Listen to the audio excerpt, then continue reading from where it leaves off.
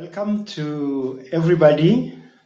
Thank you for joining us. Thank you for joining Rethinking Africa this evening. My name is Boniface Mabanza. I work as coordinator for the Ecumenical Service on Southern Africa, based in Heidelberg, in the south of Germany. And it's my pleasure to moderate our event tonight. Today's conference is the second of the series Rethinking Africa for this year. And now allow me to introduce you our speaker for this evening, Dr. Ndongo Samba Sylla. Dr. Ndongo Samba Sylla is a Senegalese development economist. He's currently a research and program manager at the West Africa office of the Rosa Luxemburg Foundation, based in Dakar. His publications cover topics such as fair trade. He has written a very important book on fair trade with the title Marketing Poverty to Benefit the Rich, the Fair Trade Scandal. He also covers topics like labor markets in developing countries, social movements, democratic theory, economic and monetary sovereignty. He will touch on that topic also today. He has co-authored many other books. One just to point out two for this evening. One about social movements in West Africa, and another one, also very important in the context of today, since we are talking about independence and sovereignty in Africa. It's a book with the title Rediscovering Sankara, Rediscovering Thomas Sankara, Martyr of Freedom. Thank you again for joining us. And now I will hand over to Dr.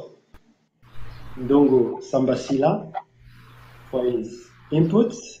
And after that, we'll discuss the questions and comments you'll write in the chat. Before I give him the floor, maybe it's important to tell to you that Dr. Ndongo Samba Sylla has been one of the coordinators of an open letter signed by more than 100 or 150 African intellectuals, trying to reflect on the necessity for the African continent to take the current crisis, the COVID-19 crisis, as opportunity to rethink the continent. Thank you, Dr. Ndongo Sylla, for joining us, and the floor is yours. Thank you very much, Dr. Boniface Mabanza, and it is a great pleasure to be here among you. I'm very privileged to be invited to have this talk about how we could rethink Africa. So I say also thank you to all those who are attending this conference. So with your permission, I will share my screen as I have prepared a PowerPoint presentation. So my presentation, as Dr. Boniface Mabanda said, will be about the following topic: 6 decades of nominal independence, 1960-2020. Time for African people to reclaim their economic and monetary sovereignty. This is a provocative title, but I think we'll see that it's not so provocative, because reclaiming the economic and monetary sovereignty is something that is necessary at this current particular period. So as the title suggests, I am going to articulate my presentation with a viewpoint of a development economist. It's important to stress that because there are many aspects of the trajectory of post-independence Africa that I will not speak about due to time constraints. For example, there are many issues allowing to map colonial continuities, like, for example, military interventions, the role of culture and education in the cementing colonial logic, unfair trade and fiscal agreements, the predatory practices of some multinational, etc.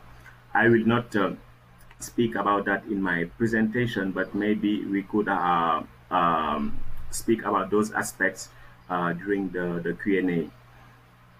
I have to say also that my point of view is a point of view of someone who was born after the independences. So certainly the point of view of younger generations is not necessarily the point of view of those who lived during colonial times. So here in my presentation, I will focus on a narrow topic, which is the African dominant and lasting colonial economic model.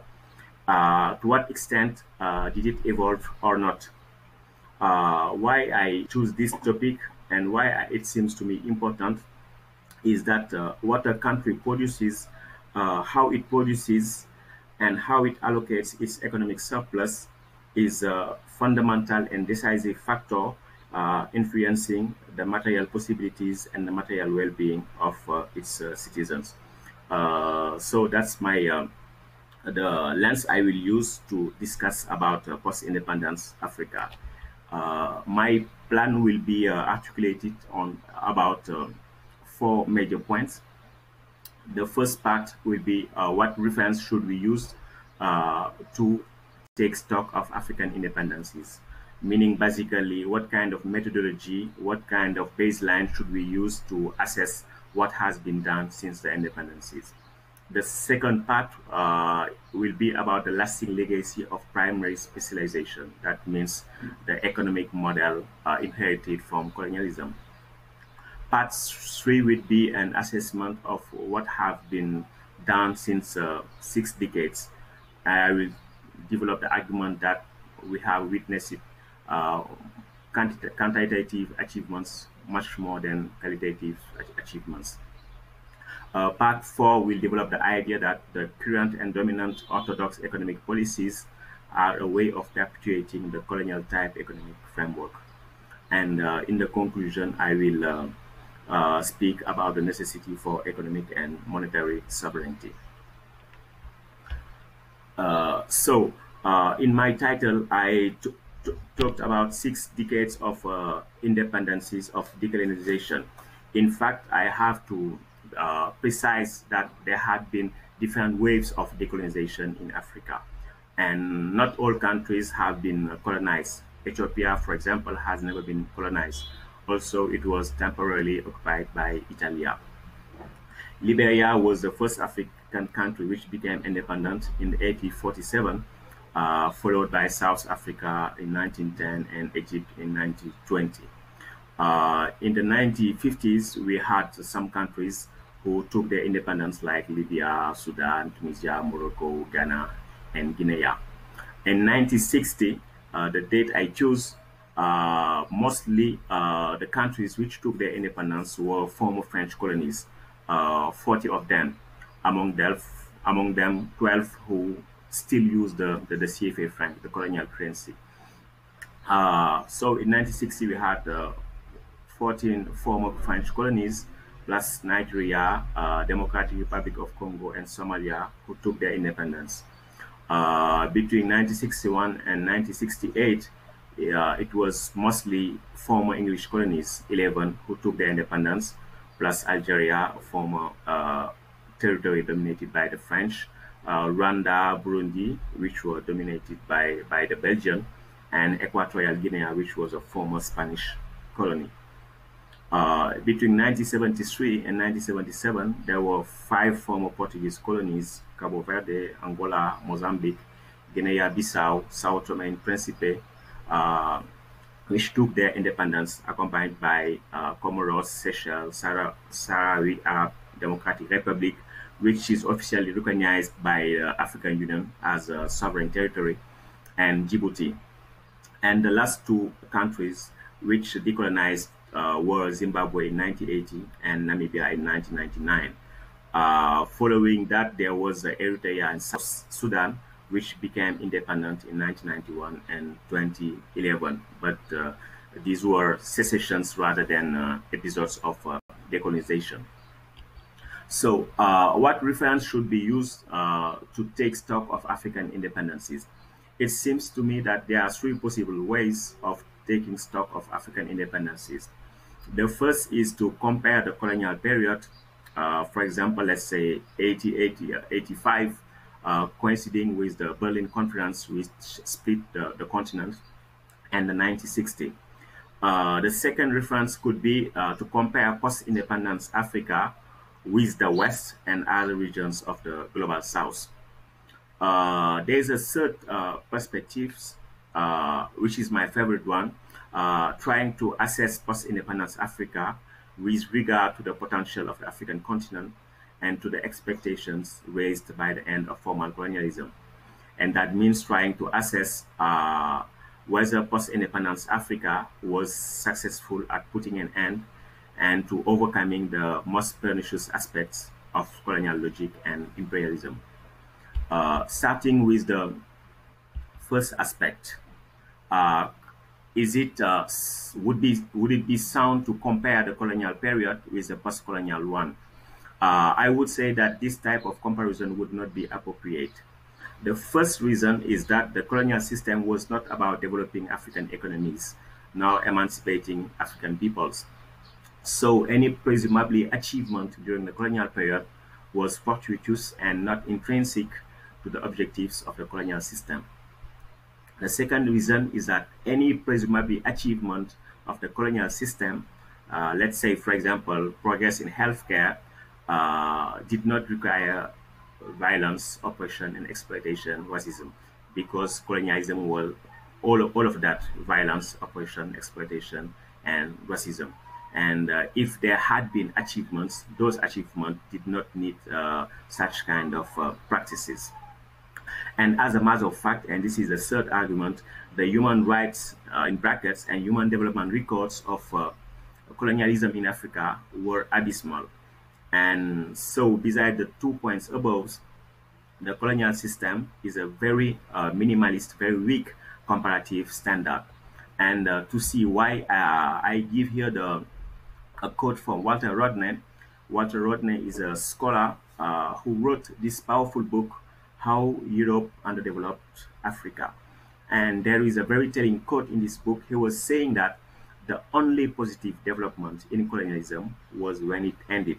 And when Walter Rodney spoke about colonialism in this particular sentence, he was referring to the formal colonial administrations which left following the independencies. So the only positive development in colonialism was when it ended, and I fully share this kind of point of view. And there is another quote from the Franco-Egyptian economist Samir Amin, who has also a very telling quote. He was saying in an interview he gave 2 years ago that, I quote him, in 1960 in the Belgian Congo, there were 9, not 10 black-skinned Congolese who had high education, 6 religious and 3 civilians. After 30 years of one of the most odious regimes in Africa and the world, that of Mobutu, today there are not 9 but 3 million high educated people.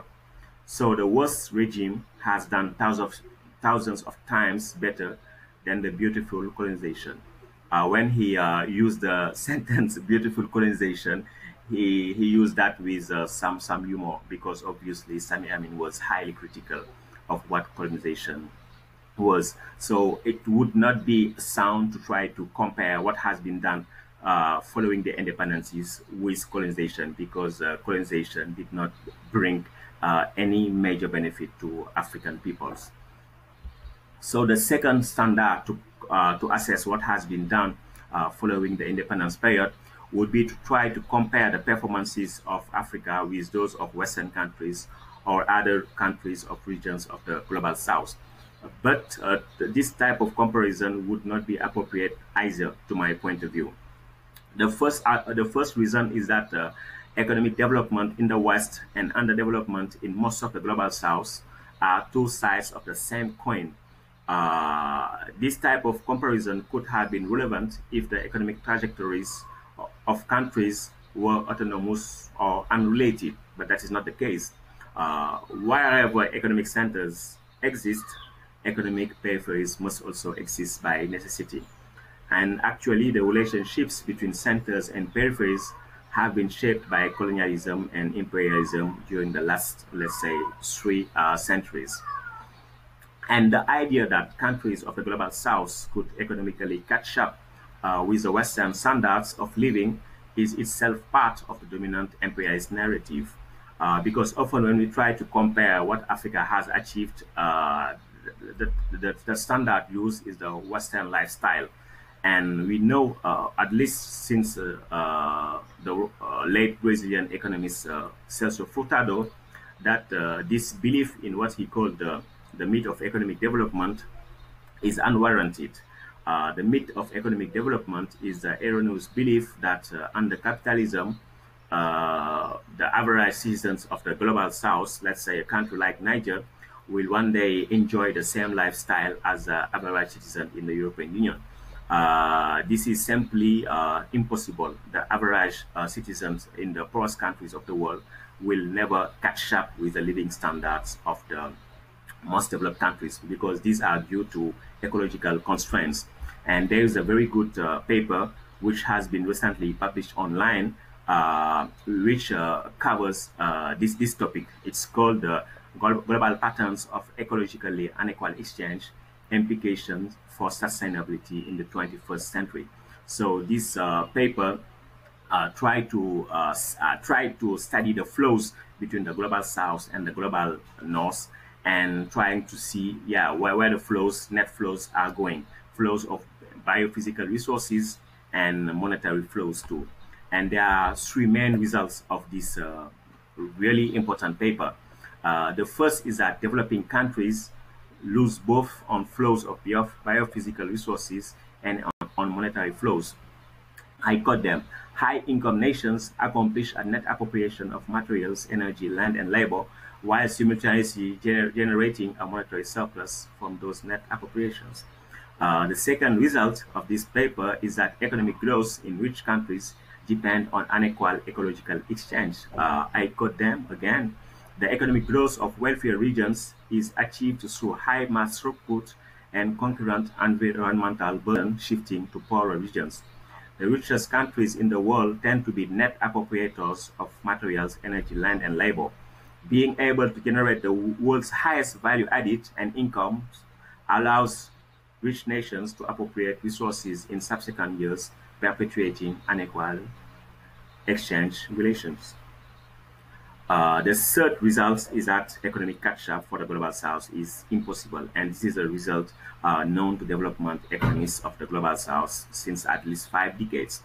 And they say, I quote them, because the economic growth model of industrialization requires the appropriation of resources from poorer regions, it seems illusory for all poorer nations to be able to catch up by, among other things, accessing even poorer regions from which to appropriate resources. Industrialization, as experienced by the world's wealthiest countries and some emerging economies like China, cannot become universal. So that means that, in short, the Western economic development model could not be followed by the rest of the world. The same observation is valid for emerging countries like China. Any attempt to generalize to the whole world the Western China development patterns must lead to civilization collapse. So when we try to compare post-independence Africa's trajectory with the Western model, even when successfully emulated by some limited number of Asian countries, we have to acknowledge that this is a meaningless exercise owing to the existence of ecological limits to the generalization of Western lifestyles.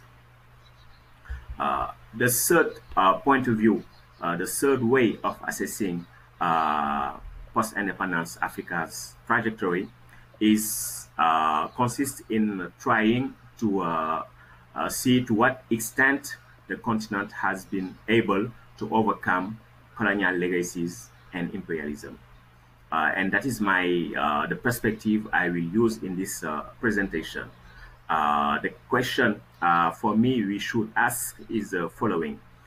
Did the independences and also the end of apartheid in South Africa in the 1980s lead to the achievement of significant degrees of political self-determination in the continent and to the gradual liberation of Africans from the obstacles to a dignified life in egalitarian societies?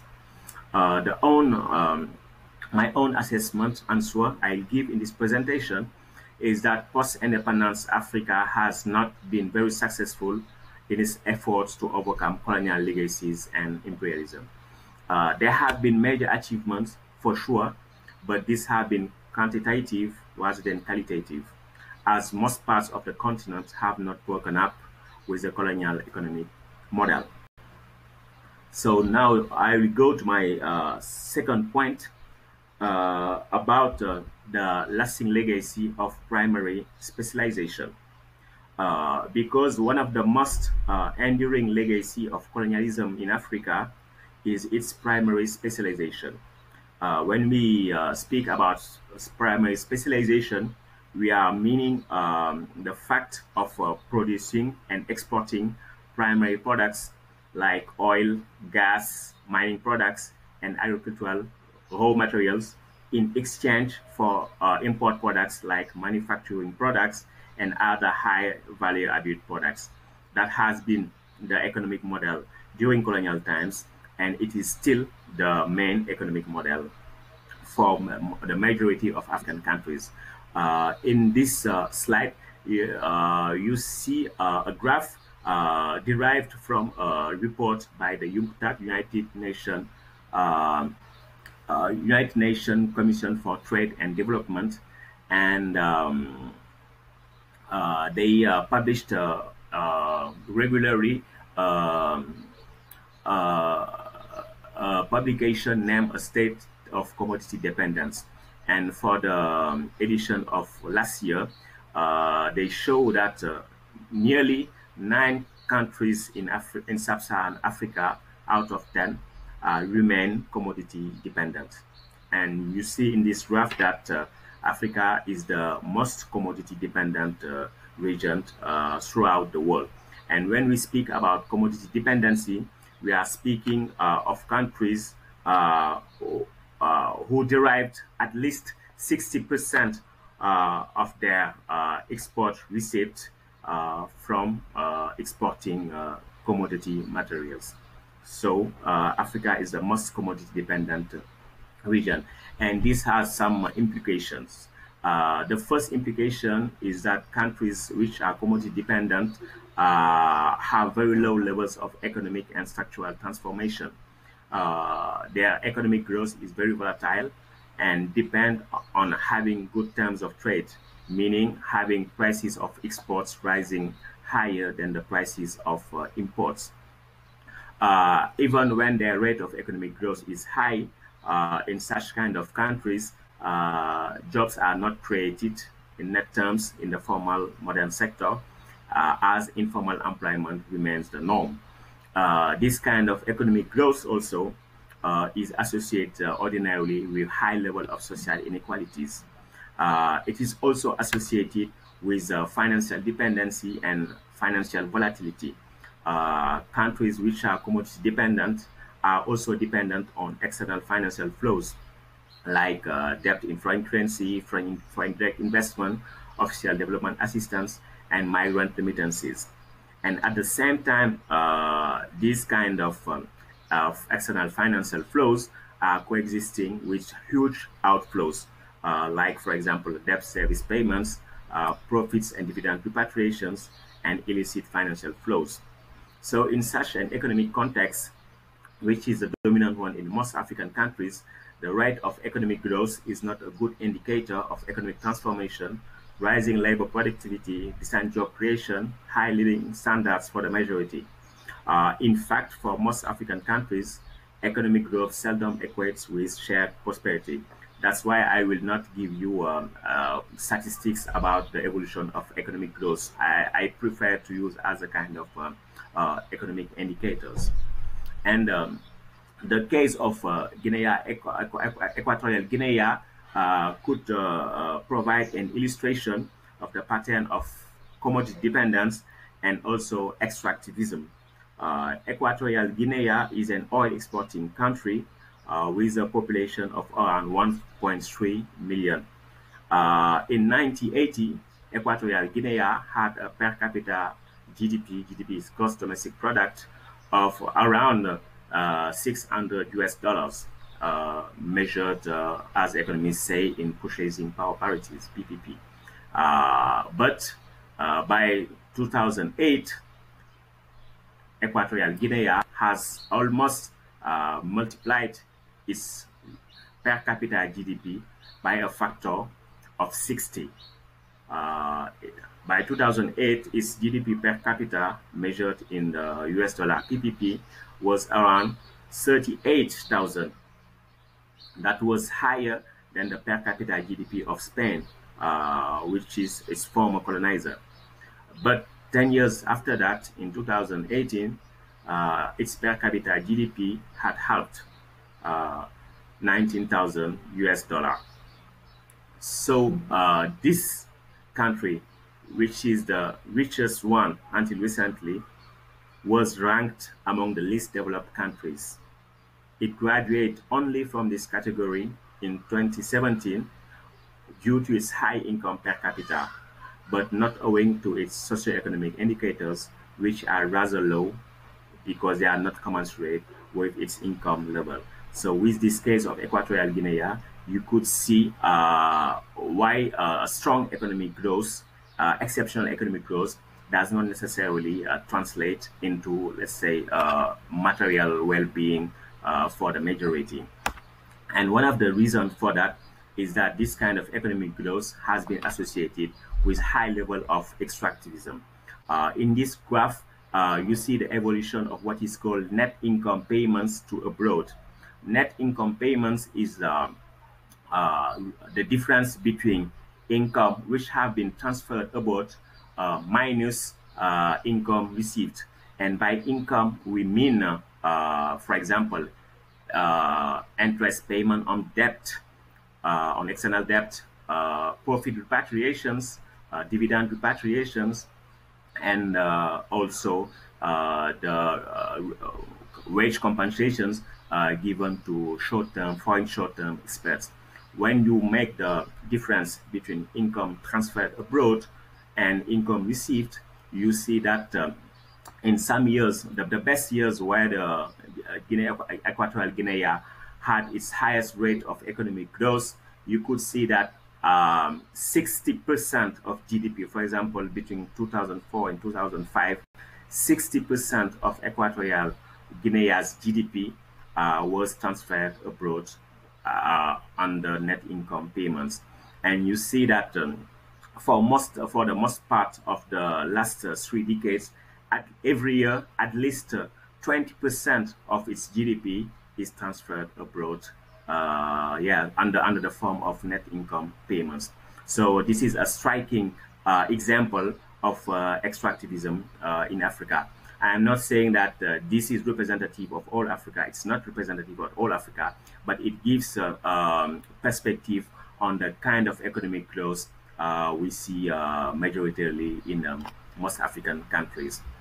And here in this graph, derived from a work we did with some colleagues, Ingrid Kraven, York University, and Kai Kodenbrock of Frankfurt University, you see in this graph the evolution of the FDI income. FDI is foreign direct investment, and interest payments on external debt. FDI income is here in pink, and in red is interest payment on debt. And the sample covered in this graph is constituted of 28 sub-Saharan Africa countries, including Nigeria and South Africa, and which represents 85% of sub-Saharan Africa's gross domestic product, GDP. And you see that during the Africa Rising period, that means the best period in terms of economic growth, sub-Saharan Africa transferred abroad under the form of profit remittances 500 billion US dollar between 2000 and 2016, 500 billion US dollar. In the same period, 100 billion US dollar were transferred abroad to service interest on external debt. So if you cumulate the two flows, you have 600 billion US dollars which were transferred abroad during this period of high economic growth, but high economic growth driven by a super commodity cycle. This graph also is somehow a good summary of what happened during the last 6 decades for sub-Saharan Africa as a whole. You see that there have been 2 decades of strong economic growth. The first decade following independencies and the Africa Rising decade, 2000-2010. In 1960 going to 1970, we have 4.6% annual rate of economic growth for the whole region. But this rate of economic growth declined to 3.7%. And at the same time, you see that the debt increase, because in red, you have the external public debt stock as a share of GDP. It went from 10% to 15%. And after that, it climbed a lot in the 1980s and 1980s and 2000 decade. Why? Because this period has been the period of structural adjustment plan. African countries were indebted, and they could not repay their debt because they did not have access to good prices for their raw materials. So the IMF, the International Monetary Fund, and the World Bank came saying that you have to pay the debt, and you pay the debt through austerity. That means cutting public spending on healthcare, on education, agricultural subsidies, collapsing the industrial sector, privatizing public enterprises, and so on. And when you implement austerity policies, it will never work, because if you do not create economic activity, the debt ratio will never fall down. And that's what happened during these 2 decades, 1918 and 2000. And in 2000, the debt GDP ratio declined a lot. Why? Because there were cancellations of multilateral debt, partial cancellations. And at the same time, there were good commodity prices for Africa. And that's why we had this period of Africa Rising, which was a period of catching up with past economic performances, and which was also driven by high prices for commodity products.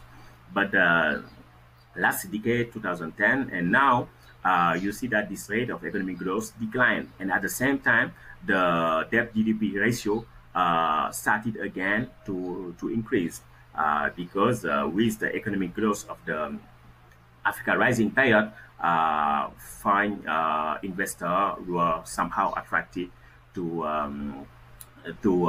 Africa, and most African countries got into debt in foreign currency.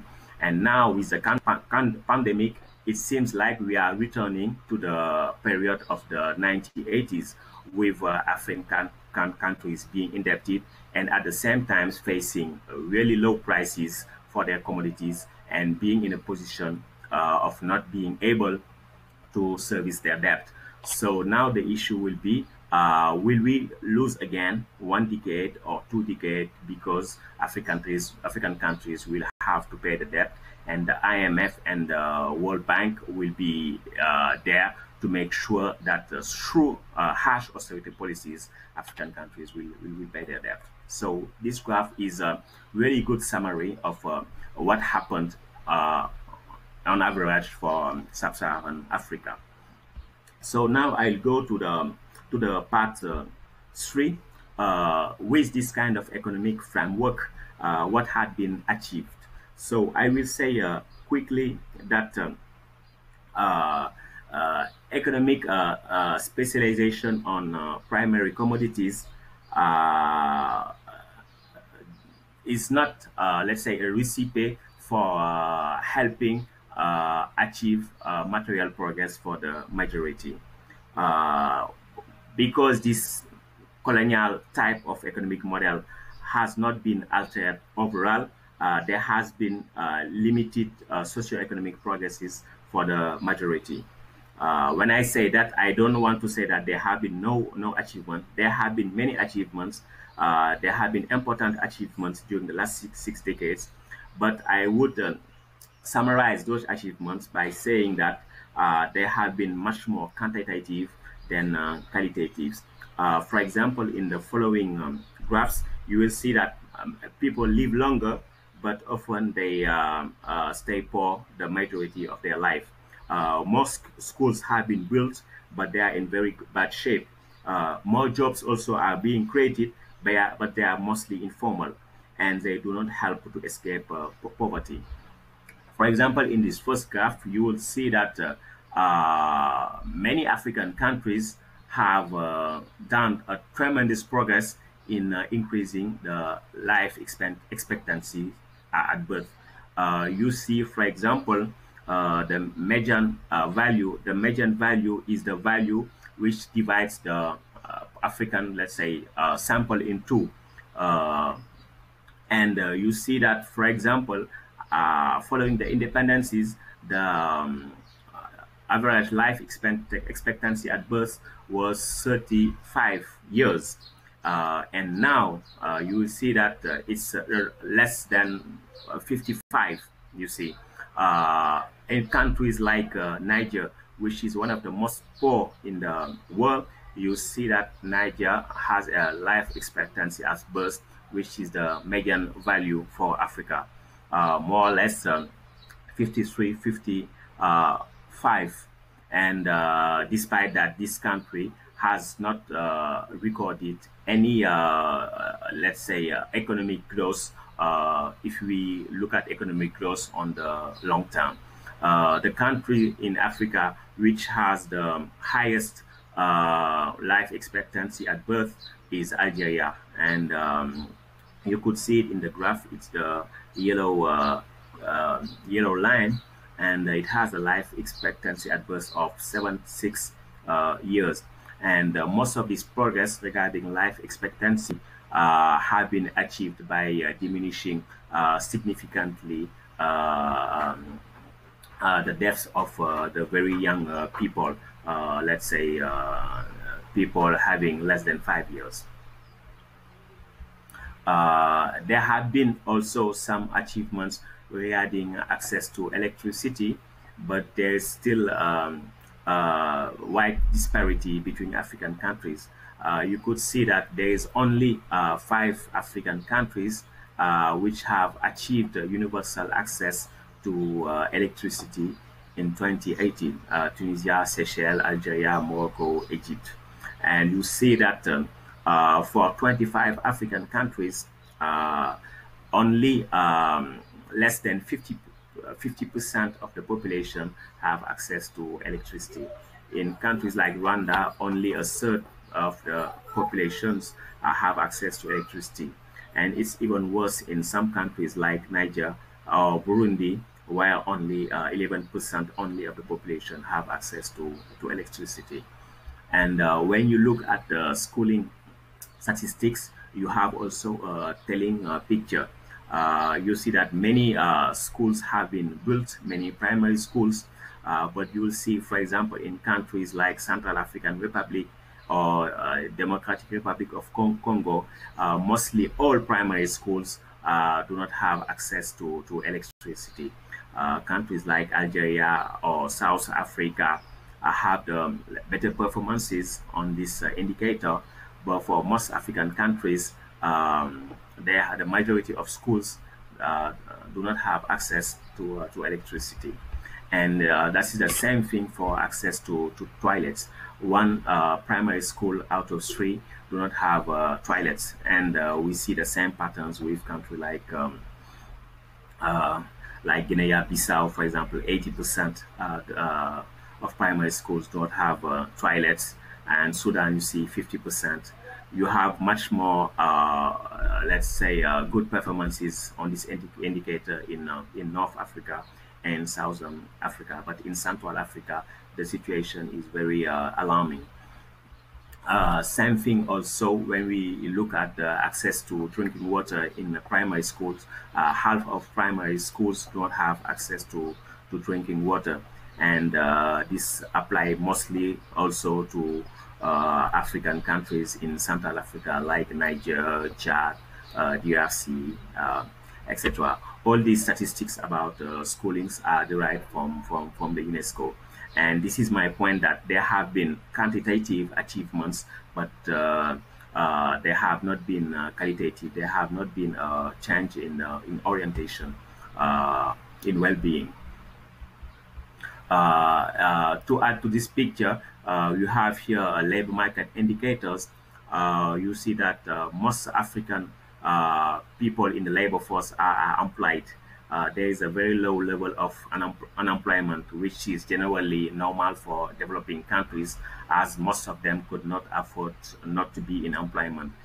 For example, this year, according to estimates by the International Labour Organization, you see that 400 million Africans were on unemployment. But you see that most of them were not in wage and salaried employment. Only 23% were on wage employment. And most of them also are working in jobs which do not allow them to escape from poverty. In 2020, according to ILO estimates, 60% of the African labor force is in extreme and moderate working poverty. The good news is that somehow this has decreased since the last 15 years. So these indicators show that, yeah, there have been quantitative increases, but qualitatively, yeah, there are a lot of progress to be made. So I'm going to my last part, part 4. In part 4, I will try to develop two main arguments. The first argument is that the current and dominant economic policies in Africa contribute to maintain the continent in a colonial type of economic framework, the framework I just described.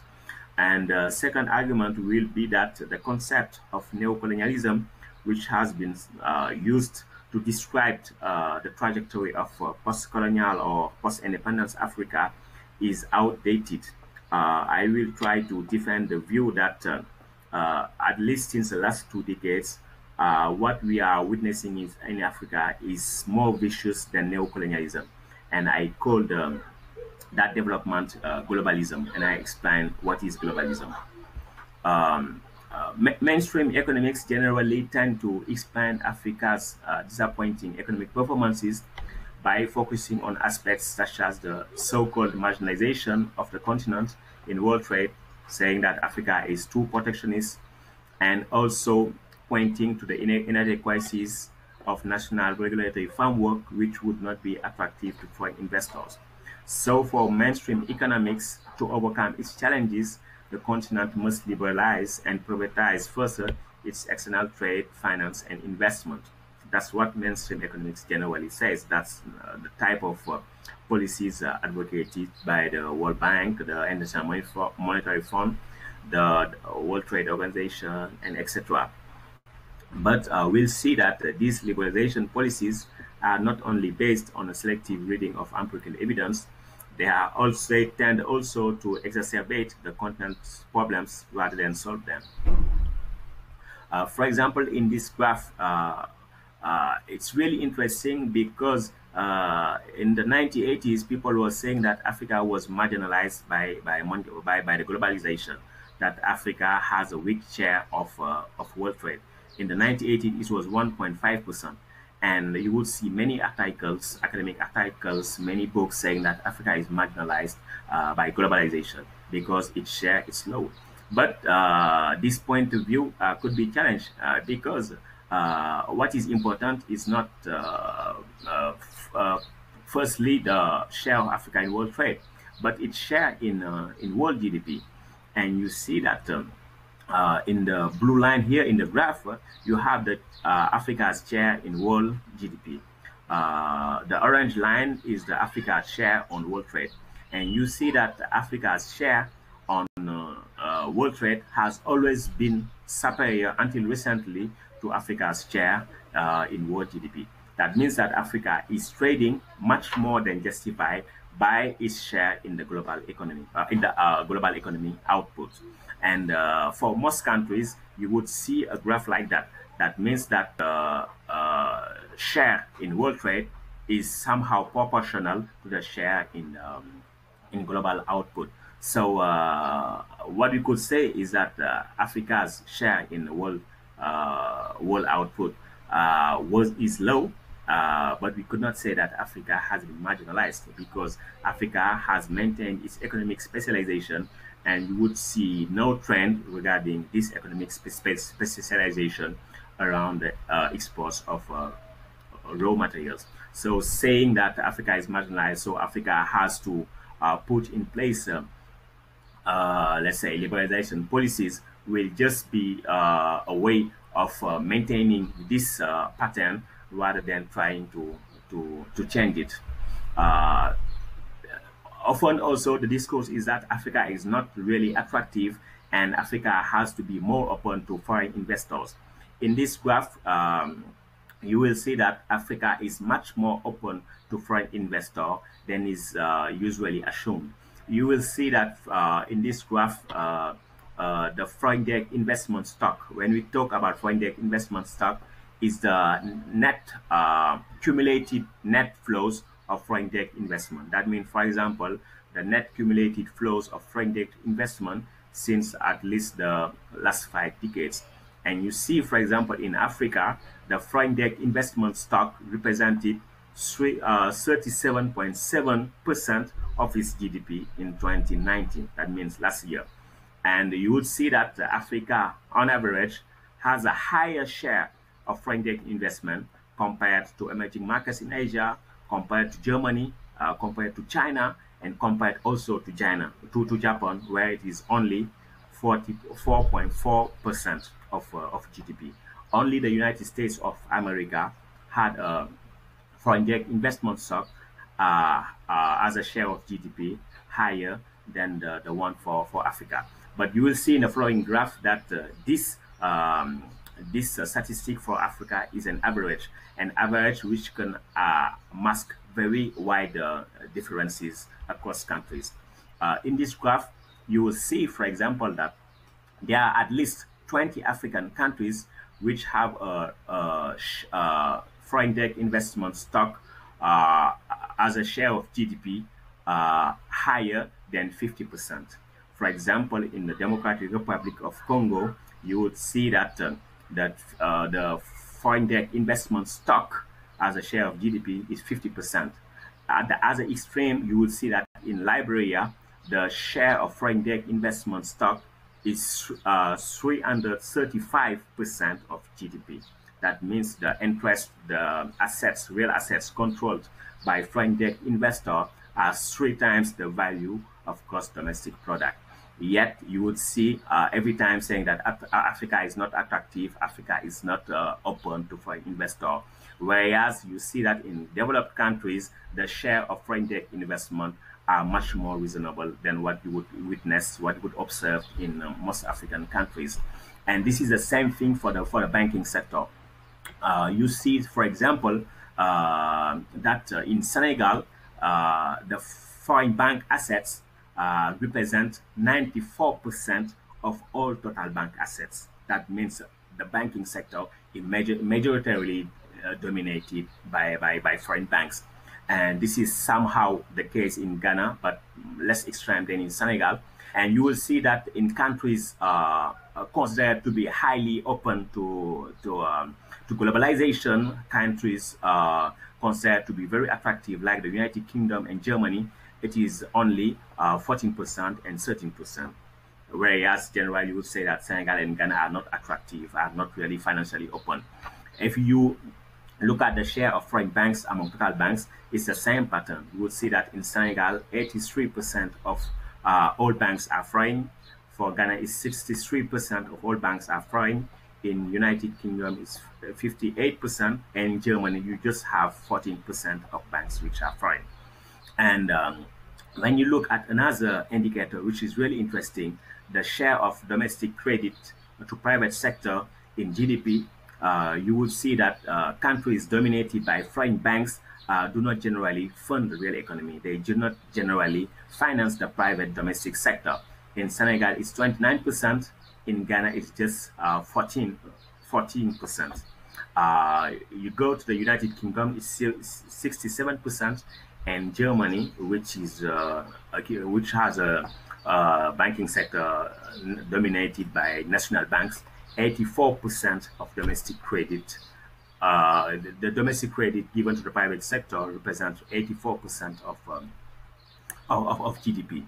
And the dominance of the banking sector by foreign banks is a legacy also of colonialism. African countries have tried to nationalize their banking sector.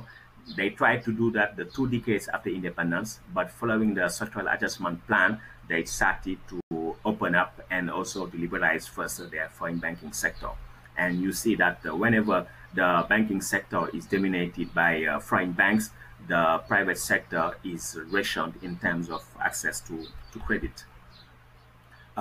So these elements are showing the strong exacerbation of African economies and their dominance by foreign capital are reminiscent of the concept of neocolonialism introduced by Kwame Nkrumah in 1965. In his book, you could see it on the picture. Nkrumah wrote, "Old-fashioned colonialism is by no means entirely abolished. It still constitutes an African problem, but it is everywhere on the retreat. In place of colonialism as the main instrument of imperialism, we have today neocolonialism. The essence of neocolonialism is that the state which is subject to it is in theory independent and has all the outward trappings of international sovereignty. In reality, its economic system and thus its political policy is directed from outside." This is the Nkrumah's definition of neocolonialism. Neocolonialism, when Nkrumah used it, referred initially to the post-independence situation where the colonial administrations left while the former metropolises continued to maintain a lasting grip on the economy and polity of their former colonies. Domination maintained by the dominance of the banking sector by metropolitan banks, currency arrangements like the CFA franc, bilateral trade preferences, military interventions, etc. But for me, the concept of neocolonialism is outdated. Since the 2000s, with the advent of a more multipolar world, Africa is living under globalism, which I interpret as a multilateral economic colonialism. Why I say that? Because if we observe the evolution of the trade financial relationships between former colonies and their former metropolises, we see that these relationships have been contested and diluted by the re-emergence of countries such as China, India, and also by the alliances built by African ruling classes with diverse strata of foreign capital worldwide. And globalism, for me, is about the continuation of economic colonialism, but without a visible colonizer. It consists in a polycentric logic of extractivism. The benefits of extractivism happen in a more competitive context and are therefore reaped by a variety of countries and actors. They are not only limited to former metropolises. And Afro-liberalism is the African avatar of globalism. Afro-liberalism has superseded Pan-Africanism, which is an ideal of African unity emancipation. Pan-Africanism has been superseded by Afro-liberalism among African ruling classes and Pan-Africanist institutions. And projects such as the African Regional Currency Unions, modeled along the Eurozone, and the African Continental Free Trade Area, the AFCFTA, for me are examples of the African Afro-liberal globalist projects, which are, for me, instruments of domination and exploitation of African peoples. In conclusion, I would say that the time is ripe, and the time is also favorable for African countries to reclaim their economic and monetary sovereignty, because we know that it's only during crisis that major and lasting achievements could be, let's say, contemplated, could be put in place. And in that context, there were two letters actually. First letter in April saying that Africa should seize the COVID-19 as an opportunity to change its trajectory since the independencies. And there was a second, this first letter was signed by 100 and initially by 100 African intellectuals from the continent, the diaspora, and after that we have collected 200 signatures. There was a second letter published in September. This open letter was signed by 700 academics, activists, organizers worldwide, and the message was that the pandemic response calls for reclaiming economic and monetary sovereignty. And what does it mean to reclaim economic and monetary sovereignty? It is first to forget the pursuit of blind growth, the strategy of economic catch-up, because we know that economic catch-up is something impossible. And sadly, the strategies advocated by current African governments, the IMF, World Bank, and even their bilateral partners, consists on 5 main strategies: export-oriented growth, liberalization of foreign direct investment, over promotion of tourism, privatization of public enterprises, and liberalization of financial markets. All those strategies are dead end for us. And as an alternative, what we propose is delinking. And by delinking, we do not mean autarky. We mean that constructing a world where the needs, the objective needs of ordinary peoples will be priority compared to the demands of the world system. And to achieve that goals, we need to reclaim economic and monetary sovereignty. The goals should be for us to decommodify the basic goods and services which are necessary to a dignified life. We have to achieve a food and energy sovereignty, and having also policies which are inserted in a framework of ecologically sustainable transformation, and also social protection for all. And the means to achieve that is to rely first and foremost on domestic resources and financing, because African countries have enough real resources to achieve economic transformation, which would be beneficial to the majority of their populations. A job guarantee should be devised for countries, African countries, and also stimulating domestic innovation systems and promoting participatory democracy. We should also fight to have a new global economic system, a new global partnership, where the global north and the global south will cooperate on technology transfers, also in research and development, and also on sovereign insolvency structures, because currently with the pandemic, many countries in Africa, in the global south, are in a position where they could not pay the debt, and paying the debt means that making their population suffer decades just to pay the debt. So we need this kind of framework in order to make sure that the following decades will not be lost, will not be decades of sufferings for African people. So I'll stop there, and thank you for your attention.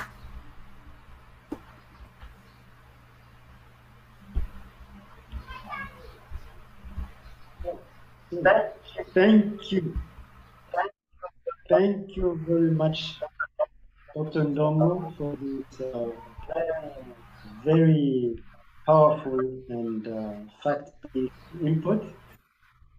and I think you have touched on very important topics, and we have 1 hour to go for our discussion. Although my internet is giving us a bit trouble, the video is off now, but I hope you can still hear me. So I'm sure there are a lot of comments and questions, and Julia is compiling them. Before we go there, I would like to start myself. I have listened to you very carefully, and I have some questions.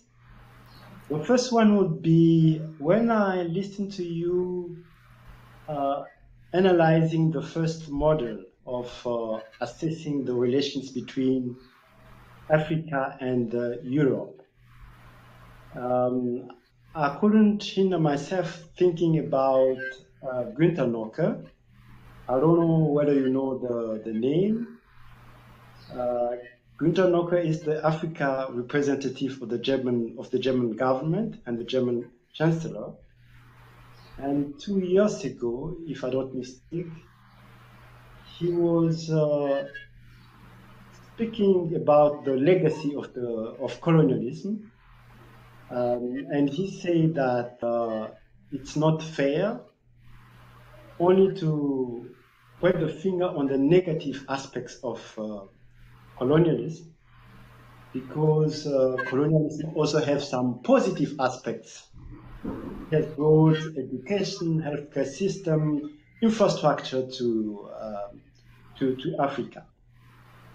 And I would like you to react on that, taking into account your own analysis and your position to this model. What do you say when you hear something like that? And maybe just to complete what he was saying, he was of the view that the Cold War has damaged Africa more than colonialism. What would you say about that?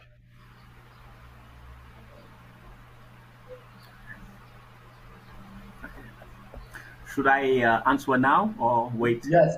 Okay. Okay. Thank you. I don't know the German representative you are alluding to, but I would go against his logic, because for me, you could not try to find achievements during the colonial period. First reason, colonialism was not about emancipation. We know the famous saying of Aimé Césaire in French, colonisation égale chosification. That means colonization is objectification.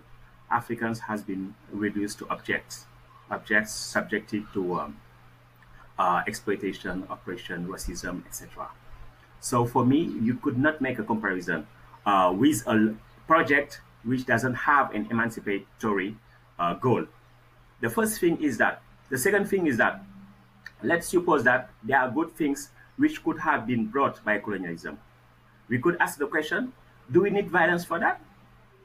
I have internet connection and I'm connecting with many people around the world to speak about important topics. Did we need to have violence to have access to internet or any other things which is valuable for being in society? I don't think so. So any presumably achievement of colonialism could not be justified, because we could not use violence to justify any kind of achievements. And also, with examples I have given with Walter Rodney and Samir Amin, you see that the most brutal regimes in Africa, like Mobutu Sese Seko, who was a friend of, let's say, the U.S. George Bush used to say that this is the most loyal friend of the U.S. in Africa. That was the judgment of George Bush Senior about Mobutu. And so you see those vicious regimes, they have done somehow better than colonialism. But I would never make the comparison, because for me, we could not compare colonialism, which is for me a crime against humanity, and other things. You can't. You can't. And the assumption that the Cold War was much more damaging for Africa, I don't think so. Why? Because the 2 decades after independences were decades where Africa tried to change the course of things. The Cold War has, let's say, created a lot of troubles, because there have been many, let's say, proxy wars, proxy battles in Africa. But nonetheless, many achievements have been recorded during the 2 decades after independences. So I don't share the view that the Cold War was more destructive than colonialism. Thank you. Thank you very much. My second question would touch on the resistances on the continent. You spoke about the fact that the continent has focused on quantitative measures, achievements, and the continent were not able to change the trajectory, to change the orientation. But we also recall that the African continent has had moments of resistance. We remember Thomas Sankara. You have edited a book about him. We remember Patrice Emery Lumumba and some others. My question would be, where did it go wrong? Why couldn't the continent achieve to sustain the resistance and to put in place the alternative models some of the leaders wanted? Yeah. In fact, in Africa, we had, for many countries, nominal independencies. And the best case illustrating that is the decolonization, so-called decolonization of former French colonies. They achieved their independence in 1960 for most of them. But you see that those countries have never been decolonized. Why? Because contrarily to some countries like Algeria or some Portuguese former colonies, they waged, let's say, a national war of liberation to get their independence. But in the case of the former French colonies, there was a deal between the French government and those who at the time were leading the territories under French domination. And most of those leaders were trained in France. And what did the French government told them? I know that independence is an irreversible process. So you'll have your independence. But I'll give you your independence only if you sign agreements amounting to say that you'll have formal independence but no sovereignty. Those have been called cooperation agreements in domains like raw materials. For example, the day Gabon signed, the leader of Gabon signed its independence, proclaimed its independence, they signed an agreement with France saying that the raw materials of Gabon could not be sold like Gabon wishes. If it has to be sold, France could put its veto. Gabon has not the right to issue its own currency. Gabon should use the CFA franc, and all the conversions of CFA francs into other currency have to be monitored by the French government. And you have many kind of agreements like that. So in the case of the former French colonies, until now there is no decolonization. They are still under, let's say, French domination through currency and through also military interventions. And this somehow explains why at the independence there was not a shift in terms of economic orientation, etc. And we have also to say that there have been a lot of murders of progressive peoples. Lumumba had been killed. Before that, you have Felix Roland Moumier in Cameroon. In Cameroon, there was a terrible repression, and in many other countries. So you could see that the most valuable African leaders somehow have been killed or have been repressed in a way that they could not fulfill their vision. We could make many examples. You had Modibo Keita, you had Sylvanus Olympio, you had Kwame Nkrumah, you had also Thomas Sankara. There are many examples. So until now, it has been very difficult to have progressive people leading African countries, let's say, for a long spell of time in order to implement progressive policies. It has been very difficult. And this is also an expression of the way imperialism works. Mm-hmm. Thank you very much. The last question from my side before I hand over to Julia would be one aspect of the colonial continuity is also the role of multinational companies operating across the continent. In our invitation, we spoke about Bolloré just as one of the examples. Mm-hmm. A French company established in more than 40 African countries. But I would maybe ask you to comment on another example from Senegal. Last year, we saw the president of Senegal inaugurating a new railway line between the airport of Dakar and between the city of Dakar and the new airport. And that day, everybody saw the train, and it was also the last time we have seen it. What does it mean? Yeah, it's a good example. The train has been inaugurated because it was before the elections, and yeah, it was a way of saying for the incumbent president of saying, I have done many things for you, and this is a new train which will link the airport to Dakar, the main city. But in fact, we have never seen this train yet, and it is not a surprise.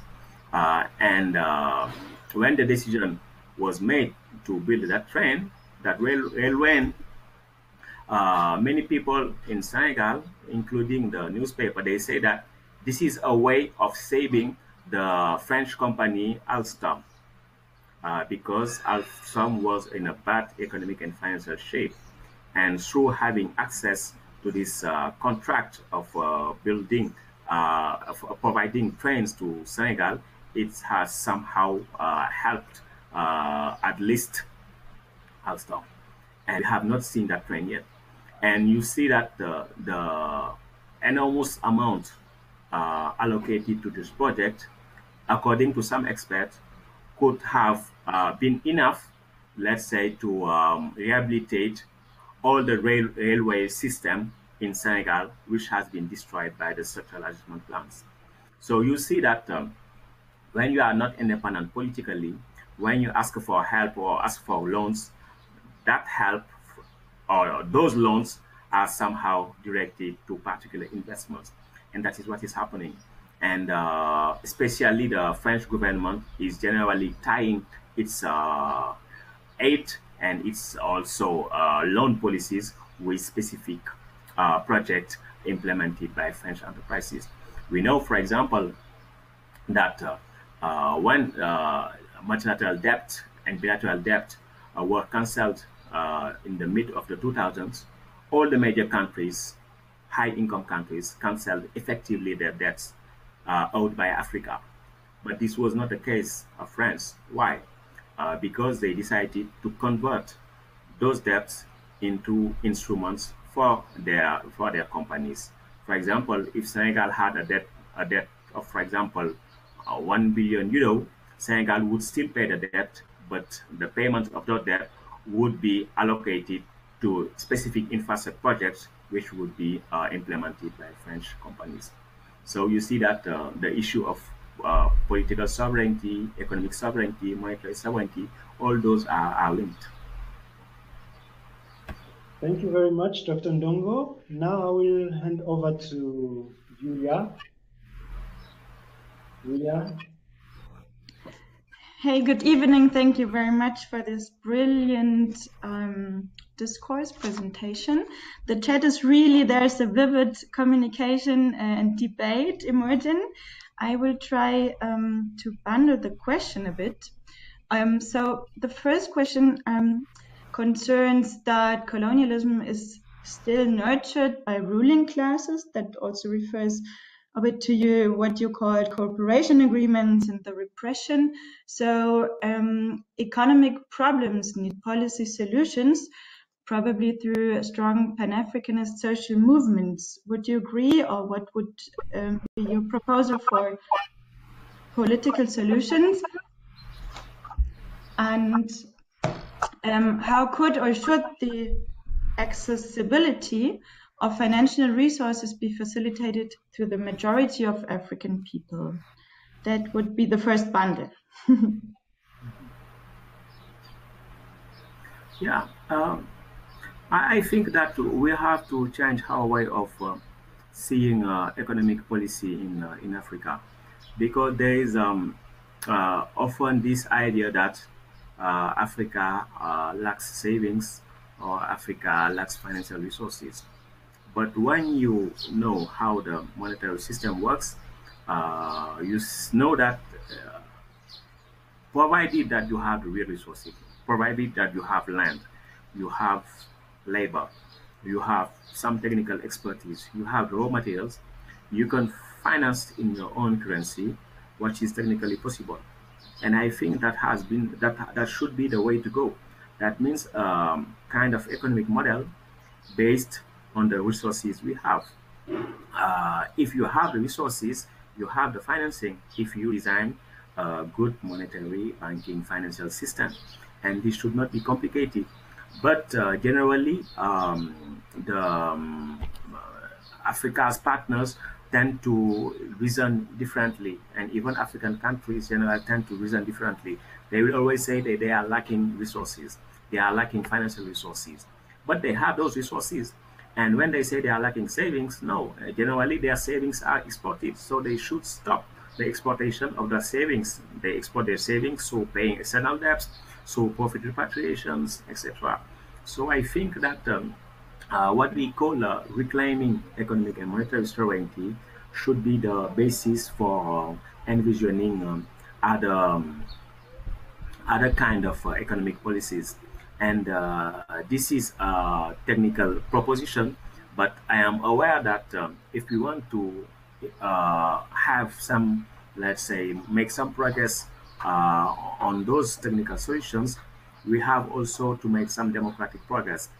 Because the issue is not only Africa against, let's say, the imperialist in the rest of the world, but it is also African ordinary people against their own leaders which are often much more receptive to the demands and needs of, let's say, the global system rather than the demands and the needs of their own population.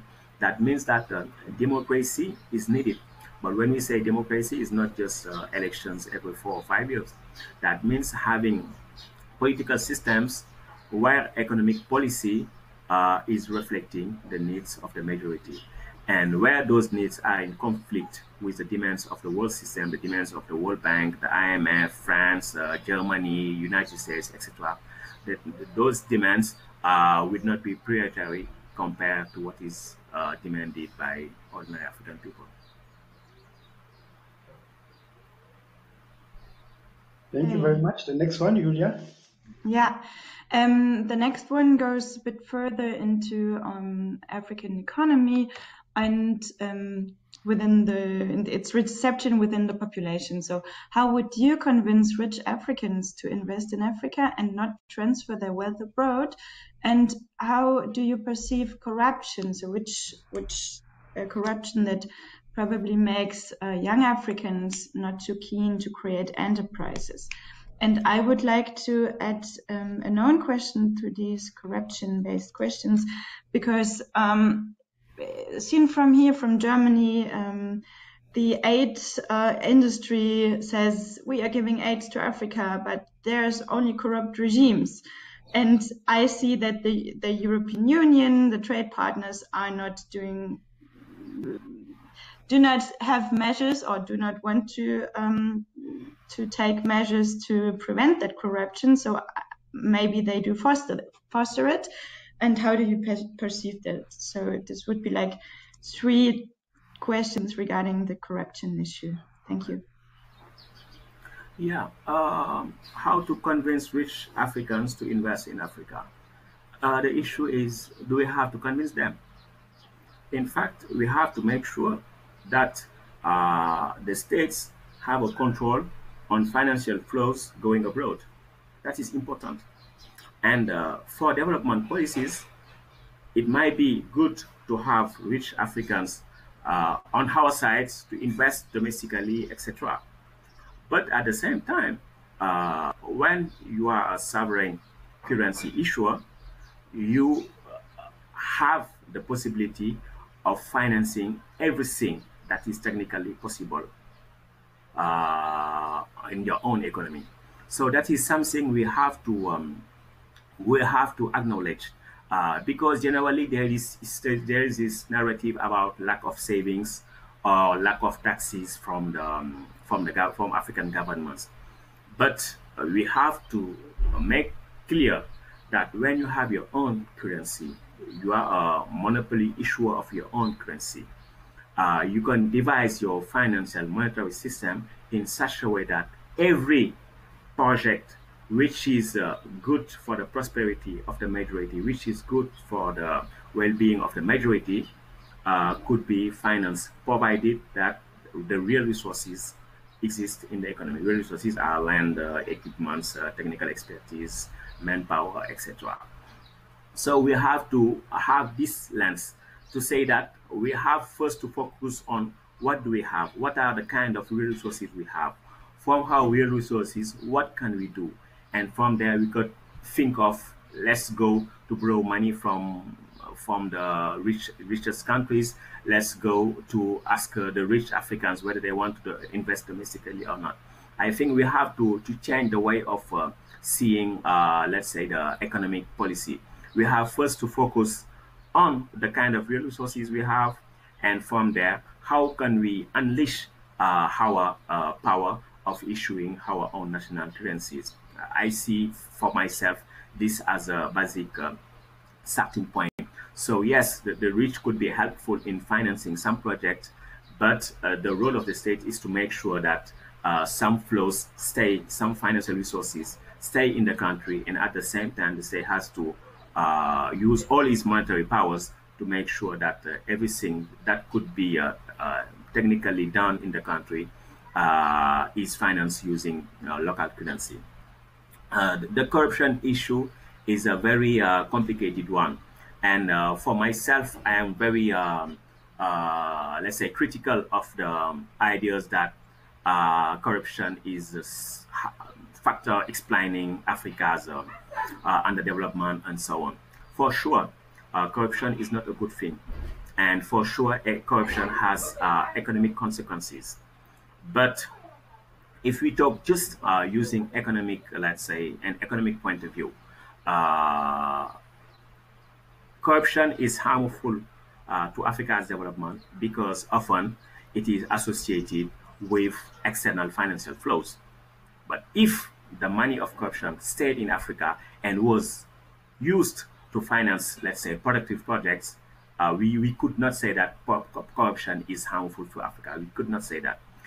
The only impact we know for sure is that whenever corruption is associated with external financial flows, yes, this is harmful for Africa. This is harmful for democracy. This is harmful for equality, etc. But we could not say in the abstract that, yeah, corruption is the main factor responsible for Africa's underdevelopment. The second thing, that when you have corruption, every time there are two parts, the one who corrupts and the one who is corrupted. If you look, for example, at the ranking done by Transparency International, every time you have the some African countries at the bottom of the ranking, saying that Africans are the most corrupt in the world. But what those rankings do not say is that, in fact, African populations are the victims of the system of corruption. And the system of corruption has an Africa part and have an external part.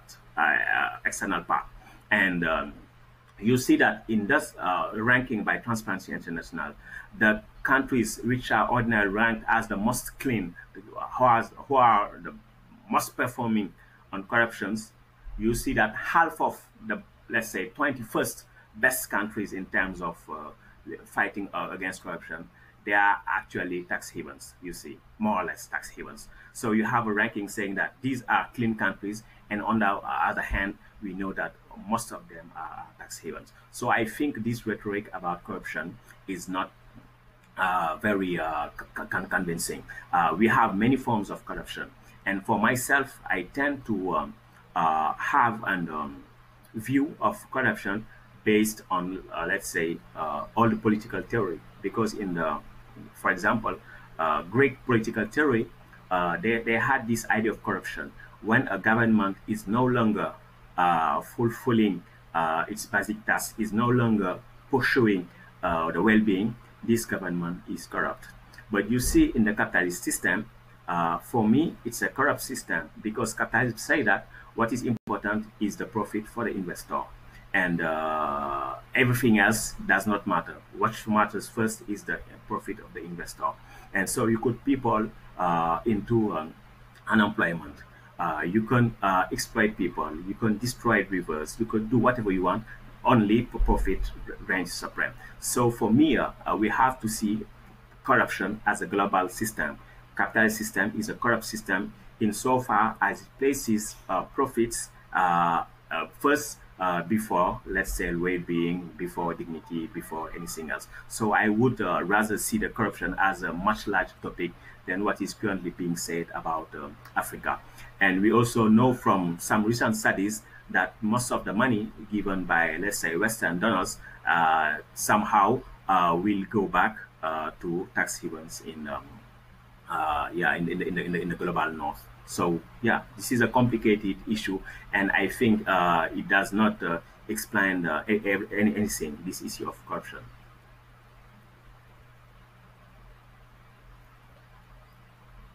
Thank you very much. That was mind-blowing, and I hope that I will have more clever answers to persons asking me these questions next time. Thanks.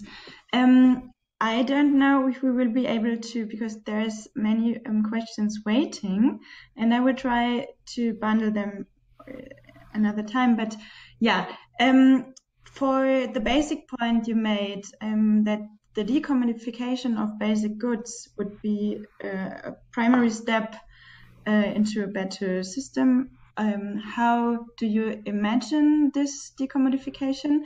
And what do you mean with job guarantee, or how would you pursue job guarantee? Yeah, I start by the second question. The job guarantee is a policy proposal by some number of economists from what is called the modern monetary theory, MMT.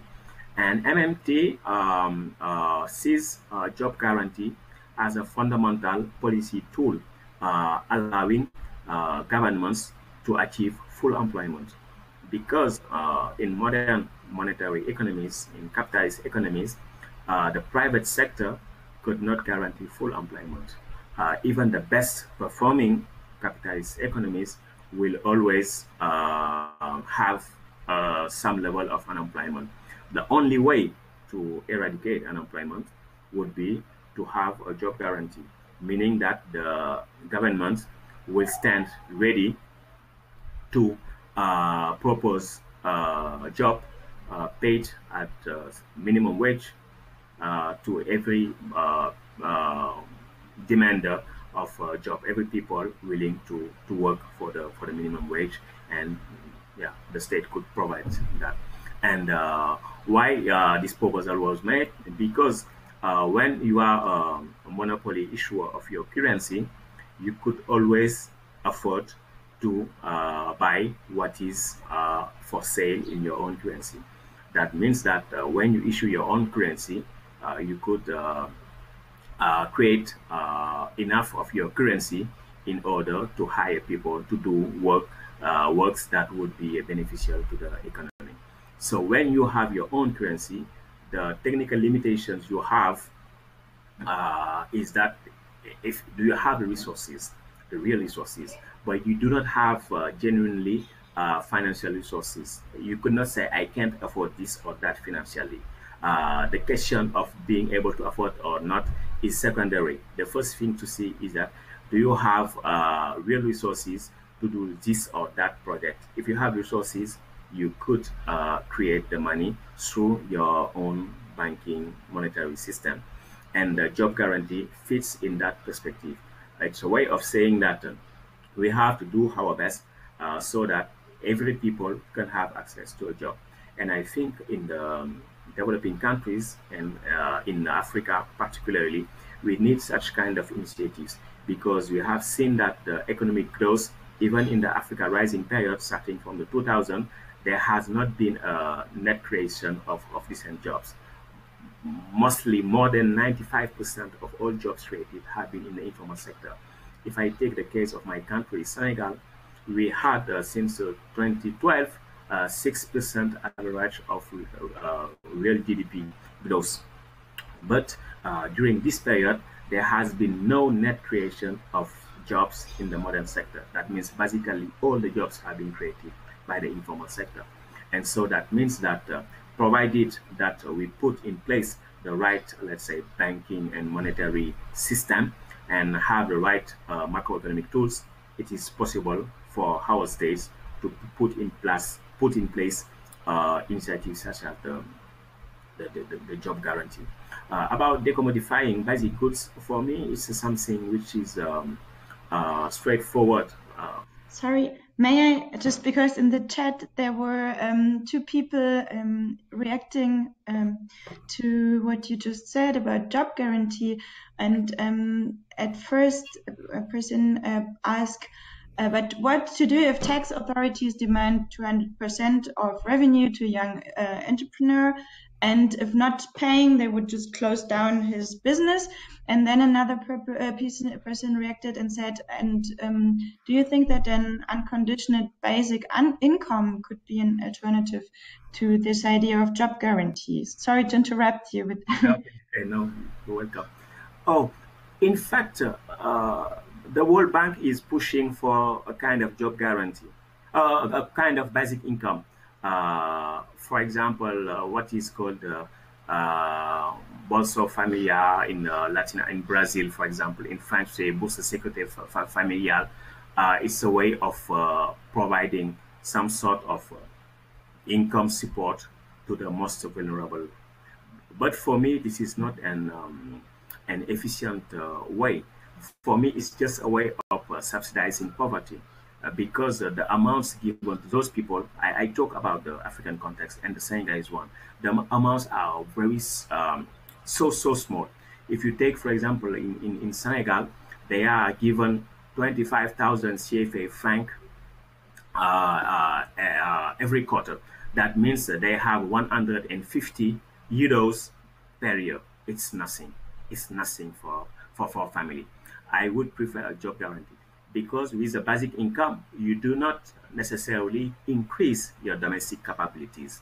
And the idea behind a job guarantee is to say that those selected to occupy a job, federal job guaranteed by the state, this kind of job will help improve domestic capabilities. In Africa, we have to improve domestic capabilities. If you just give money, it's a way of let's say, subsidizing consumption and indirectly poverty, because amounts are not sufficient, are not enough. I am not against the idea of basic income, but I think that for now, at the current level of development African countries, people aspire much more to having jobs than receiving low income support. And about the taxes, if you are reasoning with the modern monetary theory framework, the MMT framework, you know that taxes are not funding, let's say, government spending, because before people could pay their taxes in the currency unit defined by the government has to spend first. So that means that the logical situation is that the government spend first and people could afterwards pay their taxes. So taxes are not a limitation in terms of spending.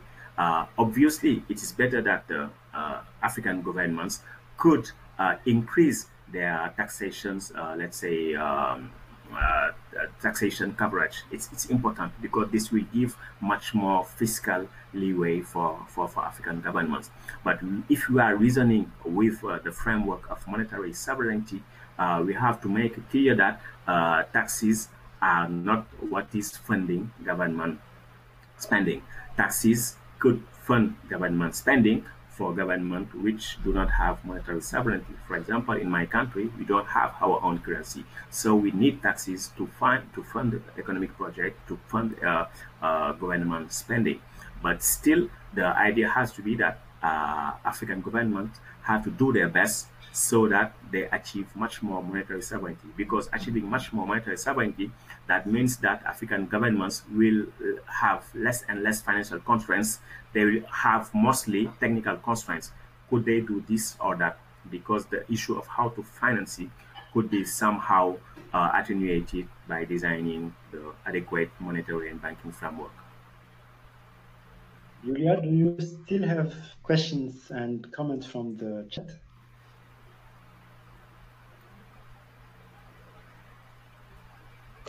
Yes, we could redraw maybe also to the decommodification point. And there was a question regarding Pan-African, pan-continental free trade zone, assuming the African continental free trade area is only an internal trade deal. Why is a trade bloc not strengthening African positions in the globalist world? And yeah, well, I might stick to that.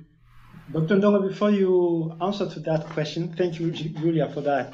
I would like to also comment on that. In your presentation, you say that the continental free trade area is a kind of triumph of Afro-liberalism.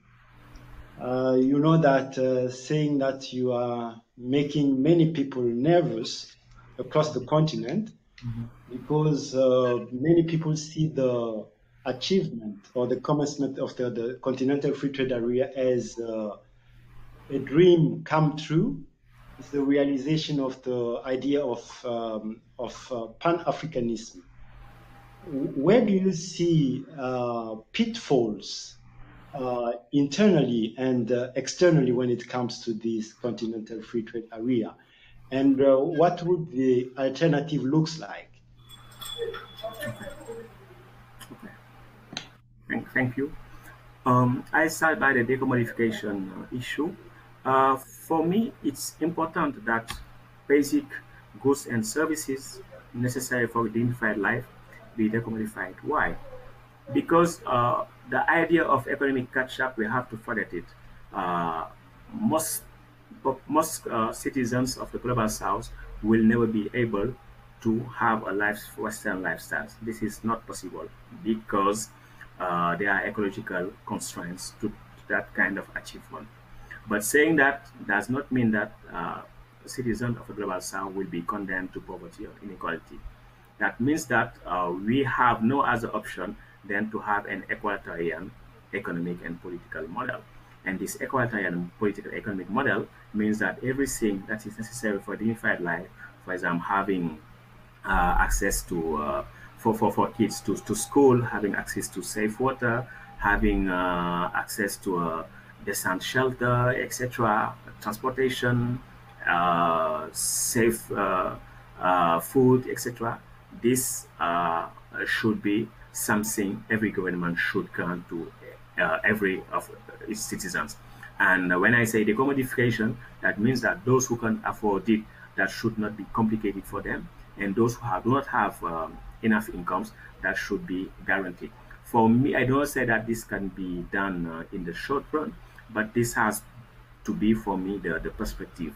We have to forget the catch-up, let's say, narrative, the catch-up view, but try to say that we, as a decent, civilized society, we have to make sure that everything that is necessary could be accessible to everybody. For me, it's a guiding line for economic policy. Regarding the African Continental Free Trade Area, I am aware that I have a minority view, but I think that my minority view is somehow grounded in original Pan-Africanism. Because if you read, for example, Koma was saying that we have to unite, but how should we unite? For Pan-Africanism, originally, unity has first to be political, not economic, political. That means at least we have to have some consensus between African countries on some issues. For example, a concerted foreign policy, a concerted policy to sell our raw materials, and also ways of facilitating, let's say, exchanges, for example, through having, let's say, a common currency. I don't say single currency, but common currency, or let's say swap lines, etc. That was a Koma's view, saying that if we are united, we will be in a position to leverage our unity. We'll be able to sell our commodities and have good prices for them and industrialize the continent. And when we say industrialize the continent, it's not Senegal industrializing individually next to Cote d'Ivoire or to Guinea-Bissau. It is a continent industrializing and with a continental plan, because that was the original Pan-Africanist view. And we know that in the process of economic integration, there will be losers, but losers will be compensated because there is a democratic political framework. This was the original Pan-Africanist view. But the IFCFTA and the other so-called Pan-Africanist schemes currently, they are totally different. That's why I call that Afro-liberalism. They are saying that you have to put African peoples in competition, and at the end you will have unity. Because the African Continental Free Trade Area is only based on the logic of comparative advantage. And comparative advantage means that countries have to specialize. There are countries which will specialize on raw materials and others will industrialize. And comparative advantage is a colonial doctrine. There is a good book by an author named, it's a Norwegian author called Why Rich Nations Get Rich and Why Poor Nations Stay Poor. I currently forget his name, but you look at his book, he's saying that those who industrialize, those who develop, are those countries which refused the logic of comparative advantage. That means specializing according to what you have, you know. And the Continental Free Trade Area is following this type of colonial logic. I would ask a question. Why would we try to put into competition, let's say, the Malian producer of cotton with the production of cotton from Burkina Faso? Who would win from that? Why we need such competition? Could we not try to coordinate things so that we will give good prices for all the cotton producers, whatever the countries where they are living in? For me, there are other kind of economic integrations that are possible, but which are not accepted by the Afro-liberal project. For example, we could try to have regional projects where all African countries, let's say in West Africa, will do our best to have monetary, to have food sovereignty and also energy sovereignty. You take the case of West Africa, at least from 20 to 65% of all our imports are imports of food products and energy products. And we have all what is needed to have our self-sufficiency in terms of food production and also energy production. But we are not doing that. We are saying we want competition between us and so that we will develop. But we know that there is no country which developed through free trade. So I can understand the rationale for African Continental Free Trade Area.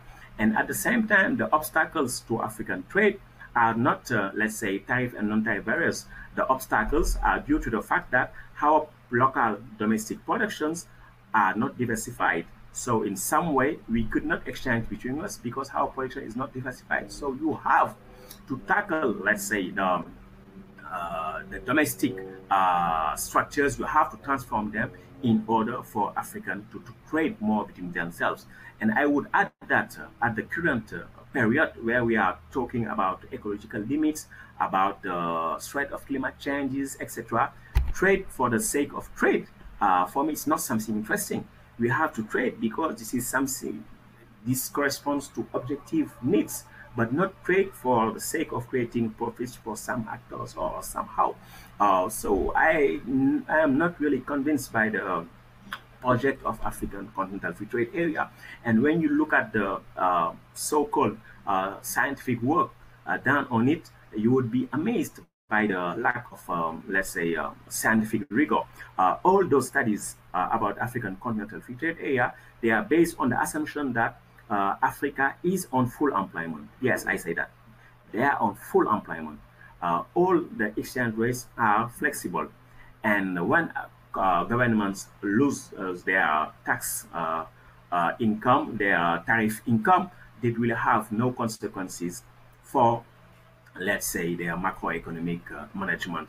And also, when their trade deteriorate, their turbines deteriorate, it will come to equilibrium quickly so that there is no debt issue, nothing.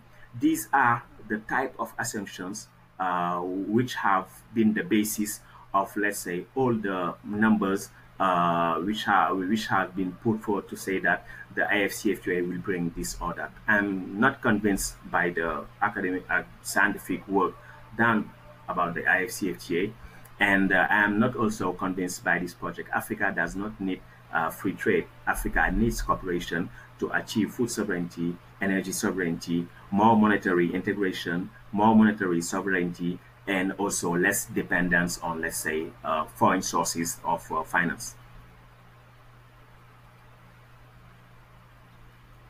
Thank you very much. Julia, I would hand over to you for a very short comment, and then we'll come back here to try to conclude the session. Yeah, I'm a bit eager to ask one more questions out of the chat. It's concerning land grabbing. It hits also the point of commodification and demodification, because people are asking, so who is profiting of land grabbing right now, leasing the land to foreign companies, and how could we achieve food sovereignty facing this land grabbing issue? This would be the last question out of the chat. Thank you. Dr. Ndongo? I did not hear you very well. I think there was a slight connection issue. Okay. Julia? Could you please repeat the question? Okay. Sorry. Okay. Take it short. How do you see the land grabbing issue right now? Who profits from it, and how could food sovereignty, how could it be stopped? How could food sovereignty be achieved, although land grabbing is going on? So, Dr. Ndongo, I will connect that question to the last one also from my side. You spoke about delinking, and I think it's a very interesting model. I liked it, actually. It's something also I try to reflect in my work. And you spoke about the initiatives by the African intellectuals. And I assume it's not an event, just signing a letter. It's a process.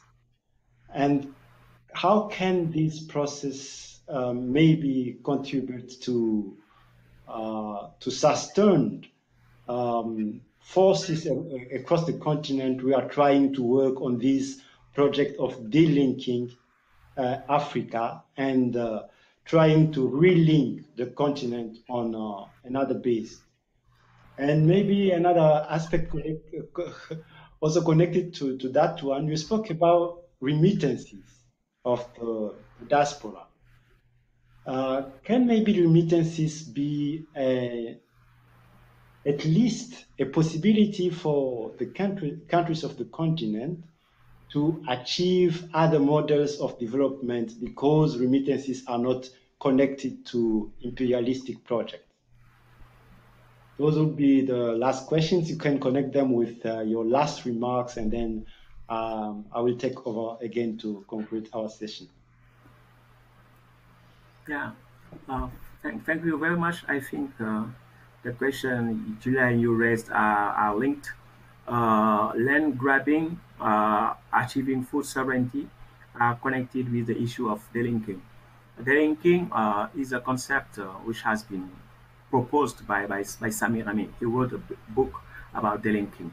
And one of the first, let's say, aspect of delinking is for any government to have the control on the prices obtained for the labor of, let's say, agricultural producers.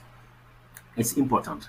And if you subscribe to, for example, free trade policies like the economic partnership agreements the European Union want African countries to sign, if you are following the African continental free trade area, that means that you are not in a perspective of delinking because you don't want food sovereignty.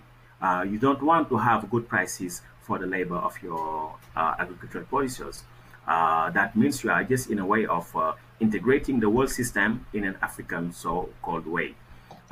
So delinking means that the government will try to do its best so that agricultural producers will be protected. They'll have access to land in a democratic way, and the government will provide the necessary technical income support so that they will be able to achieve food sovereignty. Yesterday, I heard an example. I heard a story. I'm not sure it is true. I have to wait that is published, but it was shocking. Why? Because in the south of Senegal, there was land which have been given to an investor, foreign investor, so that it could export things to abroad. But what happens is that people have been evicted from their lands, and some of them, and especially the women, have been recruited to work on those lands. But you see that those women were receiving €1 every 3 days. That was their remuneration. That is supper exploitation. But the worst part of this is that those women have never been paid until now. €1 every 3 days, and they have not been paid. I heard this story through someone who is based in that region and who spoke to those women. So when you have such kind of things, and you have a state saying that I have 6% GDP growth, etc., this is not at all delinking. When you say that you stick with such kind of practices, you want free trade between African countries, you will only exacerbate those tendencies. So that's why I think the role of intellectuals, critical intellectuals, should be to put the finger on those kind of practices, but also to say that we have alternatives. Every project, let's say, supported by African leaders are not always good, but we could try to do our best to try to think differently. You are talking about remittances. Remittances are a source of foreign currency, important source. In many countries, like for example Senegal, the migrant remittances are higher than foreign direct investment and official development assistance combined. So it's really important. But at the same time, we have to distinguish our financial needs in domestic currency and our financial needs in foreign currency, because we need foreign currency to buy necessary imports, to pay external debt, etc. But for everything that is technically feasible locally, we do not need, let's say, foreign currency or whatever its origin. So I think we have to change our way of thinking about economic policy by having the lens of monetary sovereignty, saying that we have to do our best to rely on our real resources and by giving priority to domestic financing. I think that the man who articulated best this point of view was the late Burkinabe leader, Thomas Sankara. Thomas Sankara, in his speech at the Organization of the African Union in 1987, not only criticized external debt owed by Africa, but he was saying that the best way of moving forward is to live like Africans. And what he called living like Africans is to live with the resources we have around us. If we start from the resources we have around us, the prospect of sustained prosperity for the majority will be possible. Thank you very much, Dr. Ndongo, for being with us. Thank you very much for your answers, your explanations. We will conclude this session now. I would like to thank everybody who has been here. Some have left now, but some people are still there. Thank you for joining us. Thank you to all the colleagues in Frankfurt who have worked very hard to make this session possible. Thank you to Julia for the co-moderation and Andrea for the technical support. I would like to announce 2 dates. The first one is the 10th of November. I think it's Monday, if I don't mistake. Dr. Ndongo would be on a panel organized by the left MP, Eva Maria Schreiber, discussing about the continental free trade area. If you are interested in the topic, please join. Another date, please? Tuesday. It's Tuesday, yes, the 10th of November is Tuesday. Another very important date, it's the 30th of November, the last day of the month. It will be the conclusion of the Rethinking Africa for this year. And we'll be discussing about the necessity to decolonize the mind in order to achieve development across the continent.